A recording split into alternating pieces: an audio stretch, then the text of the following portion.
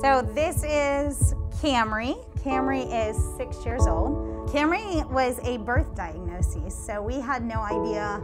Obviously, we've heard the word Down syndrome before, but never did we realize that would be a part of our family's journey. It was hard to believe because she was perfectly healthy. We stayed right at our local hospital just like her brother, and we went home and had a normal life with a very heavy diagnosis that seemed very scary and very overwhelming.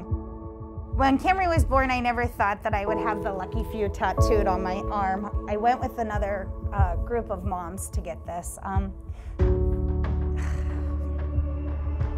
There's something special about the Down syndrome diagnoses and the kids that have Down syndrome. I can't put my finger on it. It's just there. It's in some of our kids that are verbal, some of our kids that are nonverbal. There's this thing that you're just drawn to in their hearts, in their souls. We call Down syndrome Kamri's superpower. She brings the good out of people and makes others better. You know, you put life into perspective when you have a kid with a disability.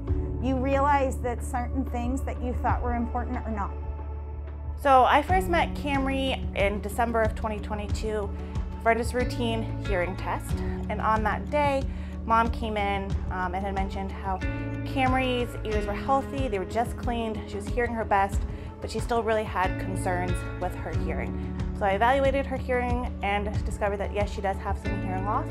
So we discussed some different options of what we needed to do about that. Kamri's reports from kindergarten were that she's quiet and shy, and my husband and I would look at each other saying, who, our kid? And then all of a sudden, audiology confirms a suspicion that we had had that her hearing isn't what it should be, and they bring the Baha in, and now she's talking and dancing and holding the kids' hands at school. She's participating, and we're getting these 180 notes. Kamri had so much fun today at school. That's the girl that we knew, and to know that Jessica had made such a suggestion that was instantly life-changing, it's a big deal.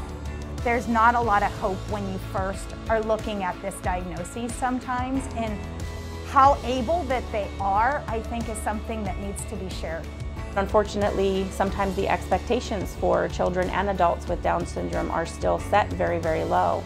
And so they need a family support system who understands that we have to set the bar high for them because they can and they will reach it. But that also has to be providers, because as much as a parent can know what their child is capable of, if their team doesn't feel the same way, they're not going to be supported.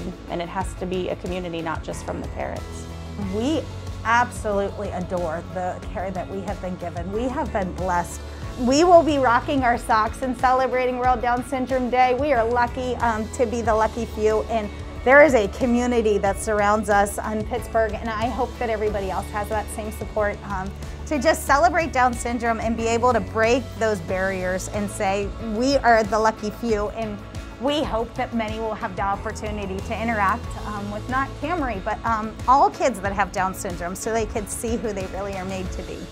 So happy World Down Syndrome Day.